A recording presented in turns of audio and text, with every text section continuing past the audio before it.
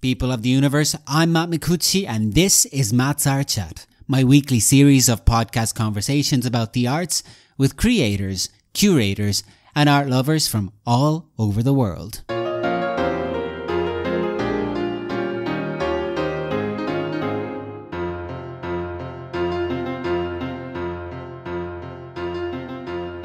People of the universe, welcome to a brand new episode of Matt's Art Chat, my weekly series of podcast conversations about the arts with creators, curators and art lovers from all over the world.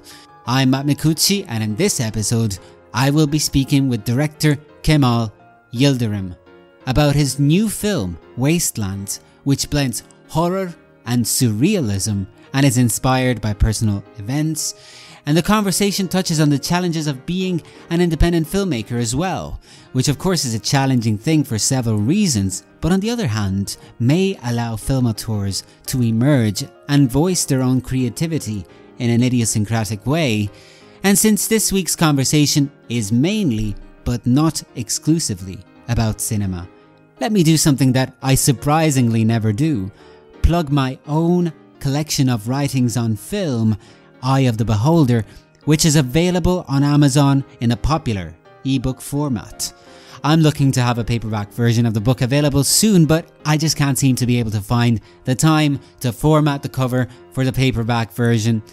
Anyways, again, that's Eye of the Beholder, out now on Amazon. But for now, here's my chat with KEMAL YILDIRIM.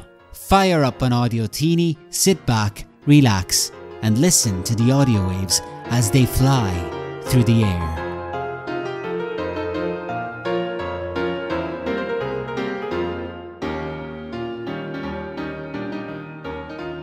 Hi KEMAL, how are you? I'm well, Matt. Thank you very much. Thanks for having me on. So, where are you speaking from right now? I am slap bang in the middle of England, in a little town called Northampton. All right, so this is the first time we speak. So what I like to find out in these podcast conversations is just, I like to find out a bit about the journey of the person I'm speaking with. And specifically now, we're going to be talking a lot about films. So I'd like to know about your journey to becoming a filmmaker. So what's your background? My background is I grew up in a little town in the middle of the UK, not really connected to the arts in any way, shape or form. But I was a very shy, retiring young child, which is very different from the way I am now. But, so as a young child, I was very shy and film really, I connected with it almost instantaneously. And it kind of gave me a world in which to escape into. I started really just by getting a home movie camera from my dad, very traditional story. And that kind of started this kind of passion and whirlwind romance, I suppose you could call it, where I just started making my own little home movies, emulating the films that I loved as a child. And it continued from there really until I had one little incident that kind of made me think that I could become a professional filmmaker, and that kind of sparked my journey going forward. But film was an escape for me. It was a beautiful escape. What was that little incident? I made a film. I was, like most young teens, I was didn't know really where I was going in life, and I was making quite a lot of bad choices. But at the same time, I was still very much making films and into making films. And I made this one short film, and a friend of mine saw it. A friend of mine saw the film and just said, "You have talent. You have something here that you should be pursuing. You should push this harder." And at that particular point, I didn't really know that I could go down the line to become a professional filmmaker. And that sparked a seed in me to kind of go and get my education sorted and get into film and start making films properly. So it was that one person really that sparked that kind of belief in me to go ahead and pursue my dreams really. So earlier, because this is actually the second attempt at recording this, you mentioned that, you were not happy in school as well. And that could have contributed to your, wanting to become a filmmaker or escaping into film. Yeah, absolutely. I mean, I grew up in the 80s and 90s. And as a mixed race child in those days, it was never it was sometimes a bit difficult. There was a little bit of hardship growing up in those times. The bullying would happen and so forth. I'm not saying my childhood was extremely bad, because it wasn't, but these things kind of had a little bit of a detrimental effect on my confidence as a person. So film was that way to kind of just escape that, and because there was no judgment, it was just pure realm of escaping into another world that someone had created, and for me it was a nice escape to escape into. So what kind of films were you watching? I watched all the classic films. I mean, I grew up watching all the Hollywood type films with your Star Wars, Back to the Future, all those classic Indiana Jones, all those real classic films. But I because my mum was a real big horror fan, I ended up watching a hell of a lot of horror films when I was a kid, probably a lot earlier than I should have been. Being a dad now, I realised I was watching those films way too early, but it kind of started this kind of seed of going, loving horror, because I'm a huge horror fan, and kind of going down that realm. But yeah, I watched most of the classics that you can think of. But I also, because I'm obviously a mixed race, I grew up watching Turkish films as well. So I had that embedded into me as well, watching the classic Turkish films as well. Any titles that you could mention? The Turkish films, well, I mean, a lot of them now are known as Turksploitation trash films that I watched. Obviously, The Man Who Saved the World. Cüneyt Arkın was a big influence in my childhood life, because I grew up watching his films. And now he's known in the West as George Arkın. His name is known in the West, and he's been in a lot of what is considered B-movie rip-off movies of Hollywood. And so I grew up watching those movies as a kid. But also the kind of films that I watch, Yilmaz Güney, I don't know if you've heard of him as a filmmaker. He won the Palme d'Or a couple of times, I think, as a filmmaker. So his films were a bit of an influence as a kid, because he was probably the most well-known Turkish filmmaker around at the time. So he was a bit of an influence, because I thought, he's Turkish and he's doing well. It was a bit of an inspiration for me. I understand that your new film, Wastelands, is inspired by your personal life, but before we get into it in more detail, would you like to maybe introduce it and tell us about its story? Wastelands is an abstract film, to say the least. It follows the journey of Alice, who is stuck in her own perpetual nightmare and compulsive behaviour. She suffers from a variety of psychological conditions, and she shuts herself away and isolates herself away. And I think with what's happening around the world at the moment, it kind of rings true. Although we made this film before lockdown and before we had a pandemic, it kind of seems to ring true now in what's happening with people being isolated away. And Alice is isolating herself away and trying to keep her demons at bay. And then one day her father, who's suffering from a terminal illness, is thrust back in her life, and she has to look after him as he's slowly edging and ebbing towards his own demise.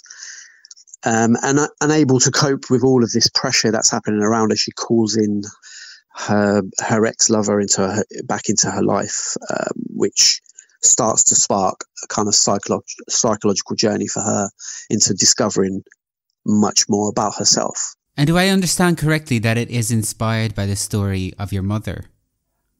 Yes. My mum had a very hard childhood. She was put into care when she was 6 years old, and she suffered, the hardships of that. And then later on in life, her father was murdered. So she went through this whole traumatic process in her life, and that kind of sparked her own psychological issues. So as a kid, I kind of witnessed all of this, watching my mum suffer these psychological issues, and that kind of sparked a seed in me as a filmmaker and as an artist to try and portray mental psychosis on film. And all of my films in some way are influenced by mental psychosis or by mental afflictions, because I think it's so important to us as humans to have a balanced mind, and whatever that means. It's intrinsically important in our life, just the world in general. And at the moment, I think mental health being in the forefront of everyone's mind at the moment. So my mum's journey really influenced all that, and going forward, the kind of films that I want to make, which are quite heavy psychological dramas. You mentioned mental psychosis, but also the struggle to find that balance. Do you struggle to find balance? Yes, I have done in life. And obviously, Wastelands is not just, it's not my mum's journey per se, but it's influenced by that. But it's also influenced by my own journey and my own balance. I think all people that are into the arts suffer from some kind of journey of trying to find balance within their lives, because trying to be creative in a world that's so monetized and so commercialized is quite difficult when you see what you do as an art form. And what I'm trying to do is much more of an art form as opposed to just trying to make money. I understand that there needs to be a kind of level playing field there, and that you need to find some kind of monetization of your work. I understand that, but it's quite difficult as an artist. But in my own life, I have struggled with my own mental health battles, and Wastelands kind of represents that. Well, yeah, what you're saying about artists kind of struggling with that, obviously being an independent filmmaker definitely comes with its challenges, right? Yeah, it really does. Yeah, it really, really does. Yeah, there's a lot of challenges. Just trying to get a film off the ground is very challenging for an independent filmmaker. But that's what I respect and admire about filmmakers, because they have this tenacity because it's very hard to make a film. It's extremely hard. You have to pull in a lot of resources, and you have to pull in a lot of people and keep them on that same page to be able to work to one goal, to create something that everyone's proud of. And it's a very encompassing position to be in. So to be able to get to that point and complete a journey, I think is quite a feat for anyone to undertake. And so I admire all filmmakers that are out there making films. Obviously, one of the major challenges is the funding part. Right? How were you able to find the money to finance Wastelands? Well, Wastelands was not funded by any exterior parties. It was funded by myself and a collaborator of mine called Mole Smith, who is best friend stroke collaborator on films. We collaborate on each other's films. I help him, he helps me. So it was just an amalgamation of us putting our whatever little money we had into a pot and trying to make the best film possible, and also writing around, because obviously as an independent filmmaker, sometimes you have to write around the budget limitations that you have and be more creative. And I always knew that it wasn't necessarily going to be the biggest in terms of what I had to spend in money on this film. It was much more about people's time and energy. That was going to be much more of an investment as opposed to financial money that I had to raise. So it was never going to be the biggest budget film. But I think you wouldn't look, if you looked at the film, if you watched the film, you wouldn't necessarily say it's the lowest budget film either. I think it holds its own. With all of the challenges that process entails, obviously there's something inside of you that makes you kind of want to do it anyways, to tell stories. It's almost like a desire inside of you that drives you. Definitely is. It definitely is. And I think all creatives kind of go through this whenever, whether it's storytelling, music creation, filmmaking, whatever it is, painting, the arts. If you don't get that out, if you don't manage to get out that artistic drive and that that energy, it does affect you in a lot of ways. So it is almost like a compulsion when you're an artist, that you need to get this out of you. You need to tell this story, or you need to make this painting, or whatever it might be. It's not necessarily you want to, or you're just doing it for the sake of it. You're doing it because you have to do it. And it definitely feels that way for me. So on the other hand, I mean, being an independent filmmaker, does that also mean that you have, you're able to tell the stories in the way that you want to tell it? I mean, you also have that type of independence? Yeah, definitely. There's definitely a certain amount of independence and freedom when it comes to when you are making a film, when you don't have financial struggles behind you. And I've been on both sides of the table. So I've made a film where I did have financial pressures behind me. So I know both sides of the coin, and I do find the more independent route much more freeing in that sense. But at the same time, the film industry, you have to be able to kind of, mold and expand yourself to be able to work in any environment. And that's something I think filmmakers pride themselves on, and being able to be malleable enough to work with financiers or to have the independent freedom to do what you want. But I mean, you know, we all want to be independently free, don't we? We all want freedom. So having that freedom is obviously a lot better. It's a lot better. But I've been lucky, because I have worked with a lot of people that have allowed me to push my vision, because I'm quite exacting on what I want, and I have had that freedom before. So I've been quite lucky so far in my career. Hopefully it carries on that way. So just going back to Wastelands, when you talk about freedom, working within, you know, the horror genre, I would say, but also surrealism, does that allow you poetic freedom? I think the horror genre does. It really, really does. I'm glad you mentioned surrealism, because that was a big influence on the film as well. And my particular style, surrealism, is hugely important. The horror genre itself does allow for, it's that one genre that is not stuck in one particular area. It's the kind of genre that you can expand into social realism. It's the kind of genre that you can make in just a pure entertainment film. It is the kind of genre that you can really expand and bend so much more than say strict drama or romantic comedy, or, you know, whatever genre it might be, like sci-fi. You know, you need certain elements in sci-fi to call something sci-fi. Whereas horror, like my film, I wouldn't call it traditionally horror, but it has horror-esque elements to it. And that's the great thing about horror, is that you can just keep expanding it and molding it. And I think we've got some fantastic filmmakers out there now that are making some really beautiful horror films that are expanding it. People like Jordan Peele, Ari Aster, you know, people like this that are bending and flexing the horror genre to a massive degree, that it's now becoming much more than what it was seen as earlier on in its, you know, creation, where it's just a hokey genre. Now it's considered much, you know, I think it's much more considered and respected, I think, the horror genre is. Yeah, I think when you talk about horror sort of being less respected than other genres, there have been plenty of scholars sort of who have written their thoughts about it. But I think that looking back to it, in cinema, it's true more than in other art forms, because something horror imagery in art, such as painting or sculpture, would have been celebrated, even defined more as surrealistic. So it's very interesting to kind of note that.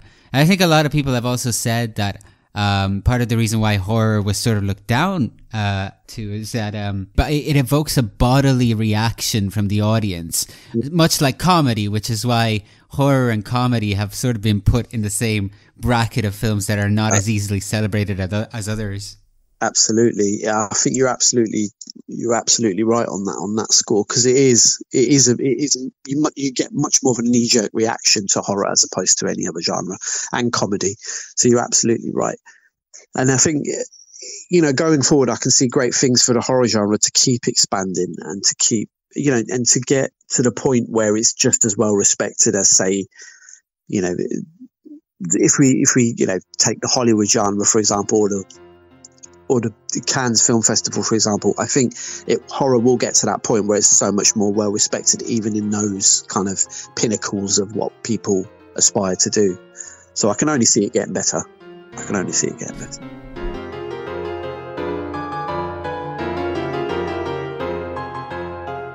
We'll return to my conversation with KEMAL YILDIRIM momentarily. But first, I wanted to remind you that you can listen to more Matt's Art Chat podcasts by simply searching Matt's Art Chat on several media platforms, including YouTube, Spotify, Podbean, Mixcloud, and so on, as well as my own personal website, inartematt.com. That's INARTEMATT.com.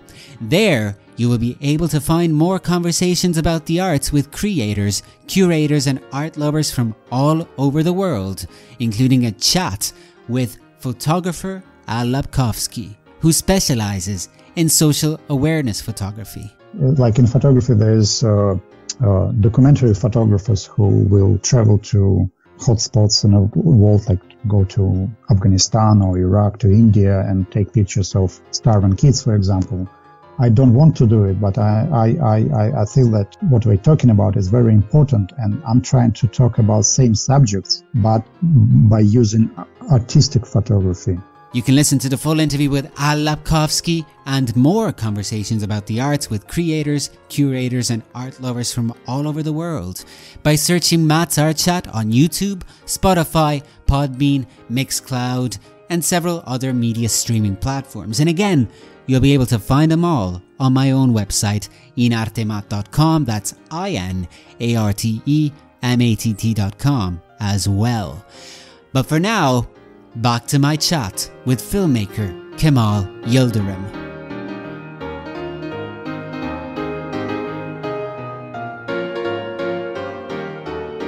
So traditionally speaking, people have constantly made the connection between surrealism and dreams.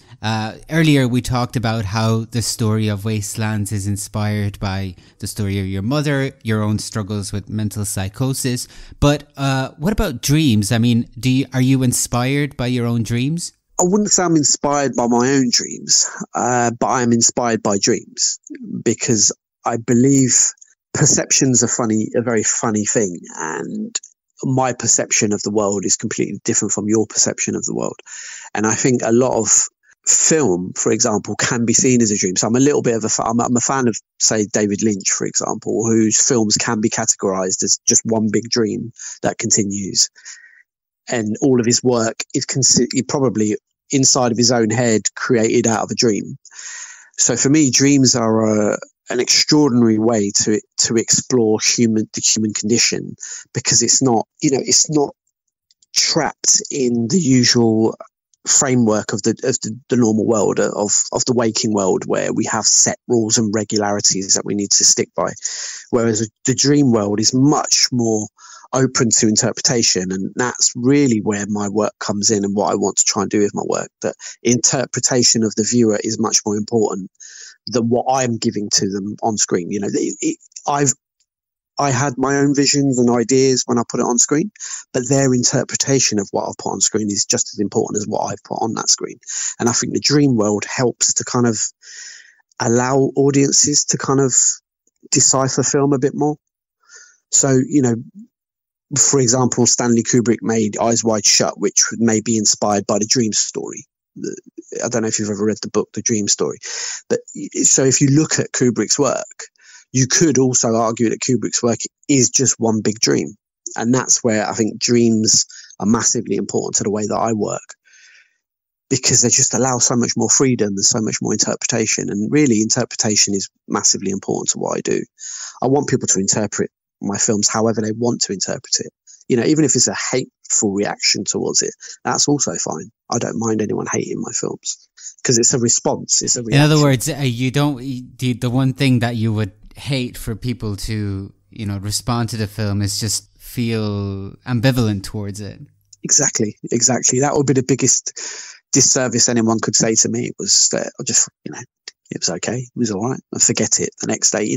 I want people to experience my films, and then, experience being the right word, and then afterwards have some kind of reaction. If they hate it, that's absolutely fine, because that means that they have an opinion on it.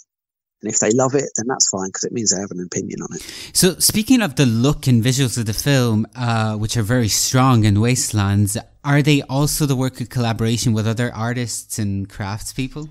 Yeah, absolutely. I'm not an island unto myself, definitely not. The cinematography was a combination of ideas and images that I had in my head, and working closely with Mol Smith, who was my co-cinematographer on the film, and both of us arguing with each other to try and... It was definitely a collaboration between myself and Mol Smith and Leslie Evans, who was also my set dresser and basically, sorting out all the sets and visual looks. And we worked closely together with the images that are in the background, which is really important to the story that I'm telling also.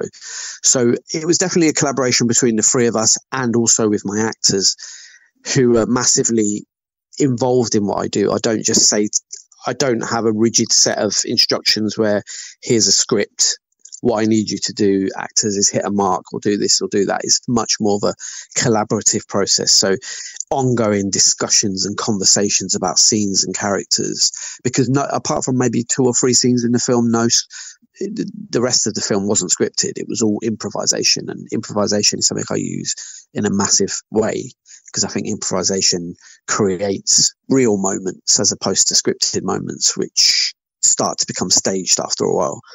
And so naturalism is hugely important to me. So working with actors in a collaborative way is massively important. So everybody that was involved in the film is massively involved in the look of what happens in the film, because they all had an input in there. But obviously, you know, as a director, you're the figurehead, and I had a very strong vision, but everybody helped me create the film. So I definitely need to give them credit where it's due, that we all worked together to create Wastelands. So that these moments of improvisation also help the film evolve in an organic way?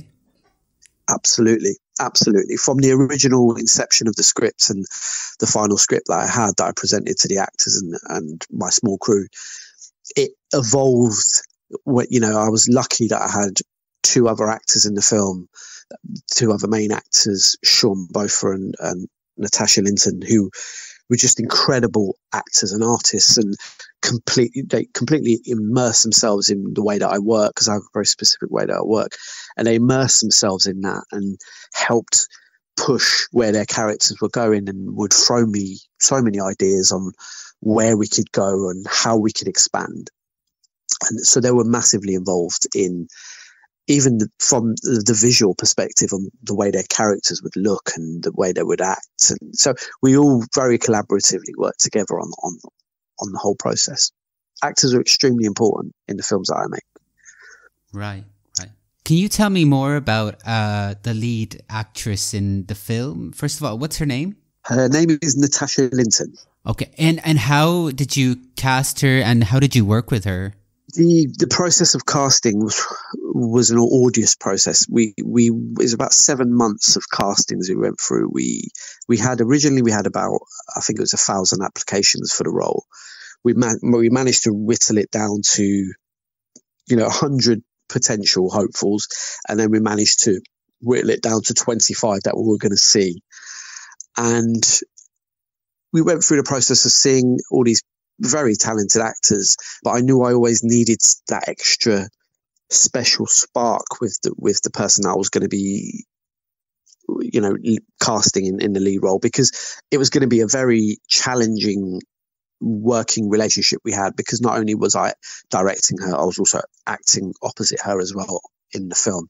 So it was going to be a very challenging relationship. So it was whittling it down, really. And when Natasha walked in, I automatically said to my co-producer, Mol Smith, that she was going to be Alice, because there was something about her automatically that she understood from an intellectual point of view what I was trying to do with the film. And that was massively important to me.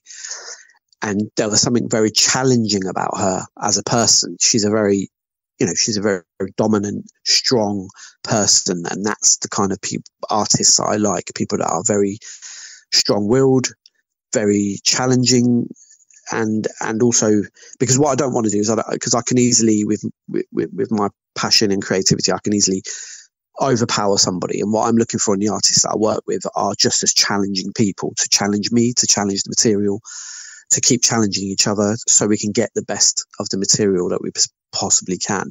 And she walked in and she had all those attributes, and she kind of had the visual look that I wanted, although I didn't have any notion of exactly what Alice should look like.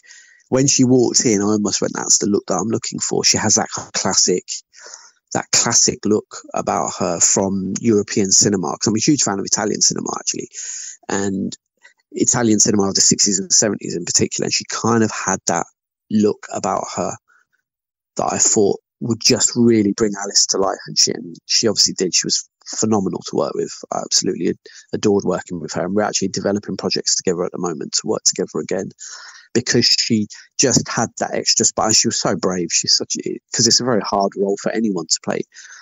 And she really jumped at the role 100%. And she also saw something in the role that she believed was grounded in reality. And I think that was a big key factor the fact that it was grounded in reality.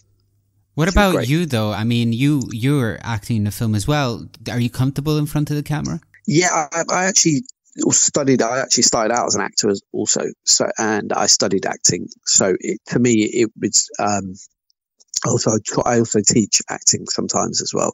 So being naturally in front of the camera is very normal for me, and I am very natural in front of the camera. And acting is a passion of mine as well. Why do you think you are comfortable in front of the camera? A lot of people aren't.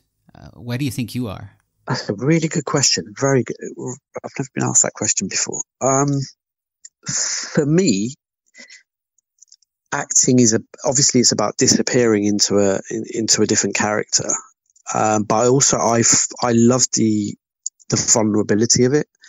Acting, especially in the kind of films that I make, it's quite a vulnerable place to be. And being in that vulnerable space is almost a cathartic experience. It allows me to exercise certain demons of my own. But also, I get to find out a lot more about my own inner strengths when I'm acting, I find. And being naturally in front of the camera, I think maybe because I've had a camera in my face ever since I was 15 years old, and I'm now a lot older. So it's just a natural part of who I am, I suppose. I love acting. I absolutely adore acting. I think it's a great craft because sometimes you have to leave all those negative sides of you aside and live inside of these, when I say negative sides, I mean all these doubts, fears that we have in our own selves. You have to leave them at the door to be able to create characters. And it's quite, as I said, it's a cathartic experience and I love it. Right. So, all right. So now that Wasteland is completed, what is the plan for it? Are you going to try out the film festival run? Yeah. It's actually it was a bit of a late starter due to this pandemic, which is, hurting so many people. So it had a late start to its festival run, but we are actually now off and running, and we've been accepted into 10 festivals so far, won 6 awards so far. So we're doing quite well. The festival run has started well. So I'm hoping it's going to continue doing well and build up some traction, and so we can start getting an audience. So yeah, it's going well so far. And then obviously after the festival run, we're looking to do an official release, a wider release, and we are currently talking to a sales agent and a distributor. So fingers crossed those talks go well. We might have a release by early next year. Speaking of the frustrating times that we're living in with the pandemic and coronavirus, are you finding ways to be creative during this time? To be completely honest, yes. I mean, it's a very struggling time, but for me, I've actually found it probably one of the most creative periods that I've been in. I've written numerous scripts. I've used this time to really try and hone and try and push my creative side a lot more. So, collaborating with other artists. And I think it's important now for artists, even more so, seeing the way that, especially in the UK, the way the government really has looked at the arts as a secondary importance as opposed to where it should be, in my opinion, which is very, high up. So artists now and collaborators need to collaborate even more so to kind of help themselves as artists. So for me, I've really used that time to kind of collaborate with other artists, with actors, with writers, and expand my network a little bit more, and also try my best to just keep as productive as I can. And I've now got a plan for once we do hit the back end of this pandemic that I can hit the ground running with new projects that I've got lined up. It's interesting what you're saying about the state of the arts in the UK. Not too long ago, I think a lot of the art community was shocked by this poster of a photo of a young dancer. I don't know if you saw it, but it was a government-backed advert suggesting that a dancer should just retrain and get into cybersecurity or something. Very, very weird. Why do you think that is? Why do you think this is happening in the UK now? It hasn't really always been like this, I don't feel. No, I don't feel, and obviously I really don't want to sit here bashing political, a political drum. But for me, for me, it goes down to the commercialism and fundamental part of political society, where the arts is always seen as a secondary, as a kind of, as a fluffy industry to be in, without realizing that absolute billions are generated yearly from the arts. And the arts is a massively diverse sector of our community and of our society. So in order to ask them to potentially retrain and find a different kind of employment is completely infuriating, and also fundamentally wrong, because the arts has been around for as long as man. So in order, for any party to say that is really, really bad. But I do find that, increasingly we are going much more towards just a corporation-led world, as opposed to, a world where people come first as opposed to financial matters. And I realize, there has to be a balance. Finance is important for a society to survive, but people's well-being and happiness is equally as important to that. And I can't really answer the question why it keeps happening, but it needs to stop happening, because the arts are intrinsically important to our society. Earlier, I believe you mentioned that you are also a father. Is that right? I am indeed. Yes, I am. Father of 3. Oh, okay. So this is something that I've sort of been asking people who are also parents, because of the challenging nature of any career in the arts. We talked about balance earlier. Do you find that it's yes. a challenge to balance family life and the art life? Absolutely, it is a challenge. It is a challenge. It will always be a challenge. Parenthood, obviously, is a massively encompassing scenario. But for me, obviously, I see it's all linked, and being a parent, it changed me as an artist.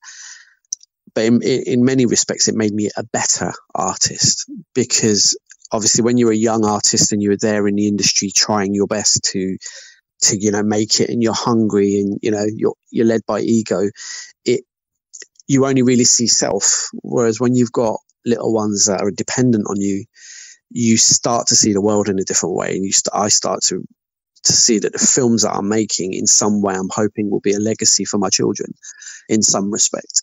That maybe it's a way for them to know their dad a bit more. So for me, I think it's such a cool thing to be a dad, and I'm lucky to have 3 beautiful children, healthy, beautiful children, and so it's always been a much easier thing now that I've got kids to be an artist. And I know that's a lot of artists don't say that, because it is a juggle. You have to juggle your creative side and your family life. But if you try and see it as a part of the same journey, it makes it a little bit easier. All right, KEMAL, it's been an absolute pleasure. Thank you. It's been a pleasure talking to you too, Matt. I really appreciate you taking the time to talk to me. Hope you enjoyed that one, folks. Don't forget that you can listen to more conversations about the arts with creators, curators and art lovers from all over the world by searching Matt's Art Chat on YouTube, Spotify, Podbean, Mixcloud and other streaming platforms. But you'll also be able to find them all at my own website, inartematt.com. That's INARTEMATT.com. We'll see you next week for more conversations about the arts, but for now, stay healthy, stay safe, stay strong, and I wish you well in your artistic ventures.